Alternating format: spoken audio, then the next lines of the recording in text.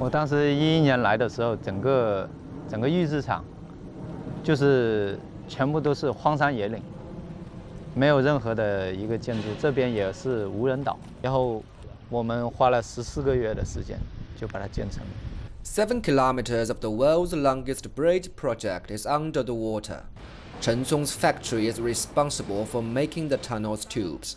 Chen says it's the world's biggest tube factory, producing the world's biggest underwater tubes. This underwater tube is 4 floors tall and 2 football fields long. It weighs over 80,000 tons, the same as aircraft carrier. But Chen tells me before the construction of Hong Kong-Zhuhai-Macao Bridge, building such a mega tube had been impossible for China.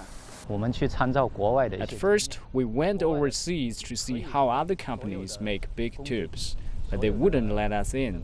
So we have to climb a mountain to see their manufacturing scenes from miles away. From welding and structural design to transportation, Chen's team had to work everything out on their own.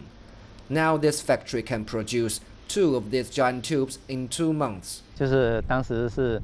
We tried consulting an overseas company, but they asked for 100 million euros and couldn't guarantee to solve our problems. So we gave up. But now many foreign companies have come to consult us. 能够回答我们。 Before this bridge project, Chen worked on the construction of the high-speed railway between Beijing and Shanghai, the longest in China. That meant making sacrifices. 孩啊，老婆、父母啊，那当然。 I only went home once a month. My wife and child complained a lot, and I feel very sorry for them. But if you choose to be a good engineer, you have to keep in mind why you came here in the first place. 忘记自己的初心嘛。